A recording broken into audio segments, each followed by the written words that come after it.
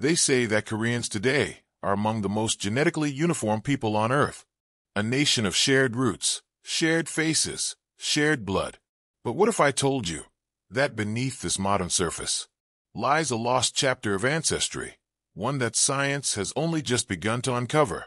It started with a question. What really happened on the Korean peninsula in the deep past? When scientists extracted DNA from 1,700-year-old skeletons buried beneath the royal tombs of Gaya, they expected the usual story. Lineage in line with today's Koreans. Continuity, not surprise. But what they found didn't fit. Threaded through the ancient genomes was something unexpected, something that shouldn't have been there. A genetic signature known from across the sea. The DNA of the Jomon people. The Jomon, prehistoric hunter-gatherers, once thought isolated to the Japanese islands. Yet here, they were woven into the blood of ancient Koreans. It wasn't an isolated trace. In some graves, the Jomon-related ancestry was strong, shocking, suggesting ancient migrations, forgotten crossings, lost kinships. And so, a deeper question emerged. Who were the true ancestors of modern Koreans? And more haunting still, what parts of that heritage have we lost? Because today, modern Koreans show almost none of this Jomon ancestry. Centuries of mixing, unification, and cultural homogenization have erased it from the genome. A vibrant, diverse Korea vanished beneath the weight of time and history. If you're fascinated by lost histories and ancient DNA mysteries, subscribe now for more untold stories still waiting to be uncovered. And as for that ancient tomb in Gimhae, one grave held the biggest secret of all. Beneath the earth of Gimhae, a tomb was waiting to be heard. The Daesung-dong burial site, royal graves of Gaya kings. A place of ceremony, power, and sacrifice. Archaeologists had known of it for decades. Elaborate gold crowns, weapons, jewelry, symbols of an ancient elite. But recently, something deeper was exhumed. Not artifacts, bloodlines. When scientists sequenced the genomes of the skeletons within, they expected to confirm a proud Korean lineage, a royal house aligned with modern ancestry. But two of those ancient souls, they spoke a different story. Their DNA wasn't closest to any modern Korean population. No. Instead, these individuals were genetically closer to the Jomon, the prehistoric people of Japan. How? Why? The discovery sent ripples through the scientific world. It shattered the illusion of a sealed peninsula.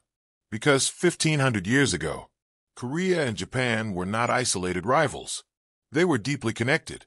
Across the narrow Korea Strait, ships sailed laden with iron, silk, grain. And with each crossing, people moved. Families, artisans, perhaps captives, perhaps lovers.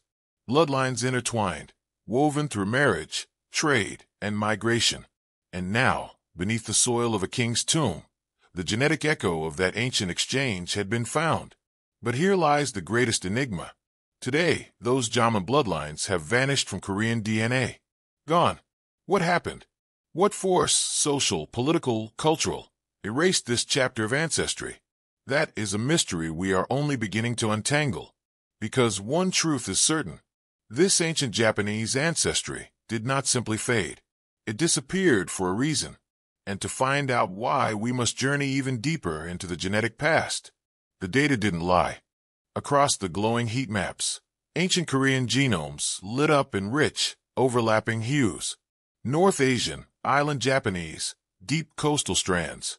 A genetic mosaic. A peninsula once alive with movement, connection, diversity. But then, another map appeared. The modern Korean genome. Clean, tight, uniform, and one color was gone.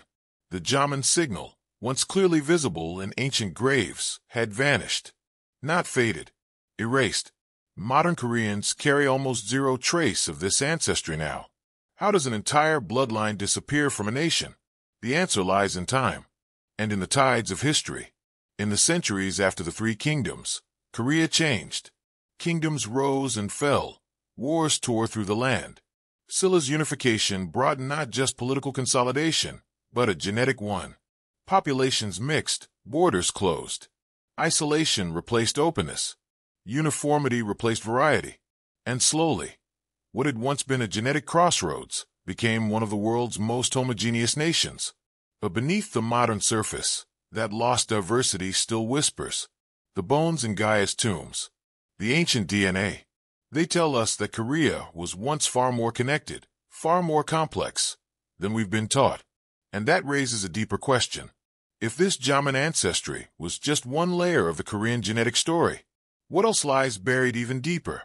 For generations, one story echoed through classrooms and textbooks alike, that the ancestors of Koreans had come sweeping down from the great Mongolian steppes, nomads on horseback, forging a new identity in the peninsula below. But the genes tell a different tale. A stranger, older one. Thousands of miles to the northeast, in the cold forests near the Amur River, lies Devil's Gate Cave. A dark hollow in the stone. A place untouched for millennia. Inside, buried in ancient soil, lay human remains, 9,000 years old. When the DNA was sequenced, something astonishing appeared. The closest living relatives of these ancient Siberians were not Mongolians, not Chinese, but modern Koreans. The Ulchi people, descendants of those ancient forest dwellers, still live near the Russian Far East today. And through their genes, through their faces, echoes of those earliest East Asians survive. The same markers are found in Koreans now. The curve of an eye, the tilt of a cheekbone, the shape of a jaw. Traces of an Arctic past, hidden beneath the modern Korean face. A migration long forgotten by myth, yet written indelibly in the genome. The peninsula we know today was shaped not by a single northern invasion, but by ancient rivers of ancestry, flowing from deep in the Siberian forests. And this was only one current among many, because the forces that shaped Korea's bloodlines came from far more directions than anyone imagined. And that wasn't the only migration reshaping Korea. For centuries, the image of Korea's origins pointed north. Northern steppes, northern warriors, northern blood. But the genome whispers a different truth. When scientists mapped the deep ancestry of modern Koreans, a single number shocked them. Over 70% of the Korean genetic profile traces not to the north, but to the south. Vietnam, Taiwan, ancient Southeast Asia. How? The answer begins with a seed. Small, simple, transformative. Rice. 8,000 years ago, the knowledge of rice cultivation spread northward, along rivers, over mountains, across the sea. But it wasn't just the crop that traveled. Men followed, carrying not only grain, but genes. The pattern is written in the Y chromosome maps. A surge of southern paternal lineages, flowing into the peninsula. Generation by generation. A migration wave driven not by conquest, but by the promise of life. Fields to farm, families to build, a future to plant. And so, beneath the modern Korean face, lies a deep southern legacy. One that defies the old stories. One that still shapes the nation today. But this southern current was not the last. Because even as farmers crossed rivers and forged new homes, yet another ancestral current crossed the sea. The sea between Korea and Japan, narrow, restless, unforgiving.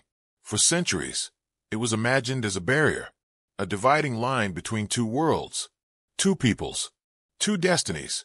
But the DNA tells a different story. Long before borders, before kingdoms, before written words, that narrow sea was a bridge. Across its waves came boats, and with them families, farmers, artisans, bloodlines. In Japan's Yayoi period, 2,000 years ago, a new way of life took root. Rice farming, metal tools, ceramic styles that bore the fingerprints of Korea. And when scientists sequenced the genomes of Yayoi era remains, they found something stunning. Their closest genetic relatives today are not in Japan, but in Korea. The migration wasn't a trickle, it was a tide. Korean ancestors reshaped not only Japan's culture, but its gene pool. An ancient kinship buried beneath centuries of rivalry, politics, and war. Two nations, so often seen as separate, are in fact bound by shared blood. And in that shared ancestry lies a deeper truth. That identity is never as simple as the stories we tell. But the migrations between these lands did not stop there. Because within ancient Korea itself, one subgroup carried an even stranger signature. In the shadowed tombs of ancient Gaya, another secret stirred. At first glance, the burials told a familiar story. Royal graves of the elite flanked by offerings, and those who had been sacrificed. But when scientists peered into the genomes, the deeper fracture appeared. Not one tribe, not one people. Two distinct genetic groups, coexisting in the same kingdom. They called them TK1 and TK2. One line, rooted in Northeast Asia. The other, carrying a heavier pulse of island ancestry, tied to the Jōmon. But here's the enigma. This division wasn't marked in life. No difference of class. No boundary of sex. No visible sign in how these people lived, or how they were buried. Across both groups, the same rituals unfolded. The same wooden coffins. The same grave goods. The same solemn rites. A land where difference was woven quietly beneath the skin. An ancient Korea, not a monolith, but a tapestry of blended ancestries, living side by side. A complexity long forgotten beneath the smooth narratives of nationhood. And then came the great tide that would wash it all away.